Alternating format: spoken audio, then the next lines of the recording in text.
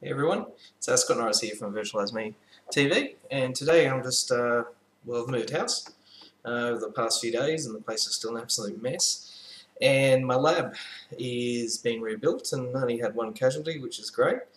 So today I'm not really going to show anything like I usually do, but more test something out.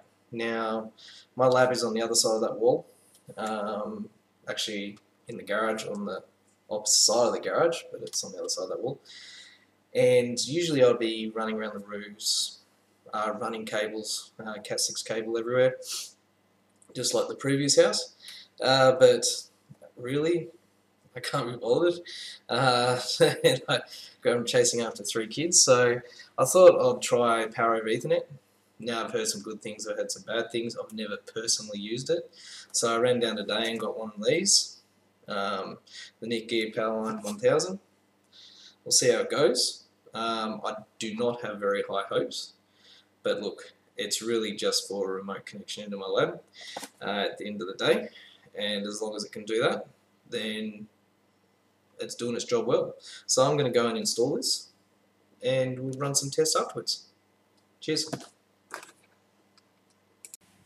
Awesome. I've installed it. It literally took 10 seconds, plugging at each end and whacking the Ethernet in.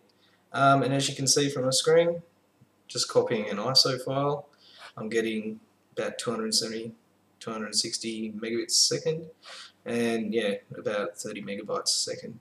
Which, you know what, it's no gigabit, but it'll do for remote and the occasional file copy. So it's actually worked a lot better than I thought. I thought I'd get 100 megabit. Maybe, if I was lucky, 80, but this has worked out pretty well, and it saves me crawling through the roof. Anyway, cheers out, bye.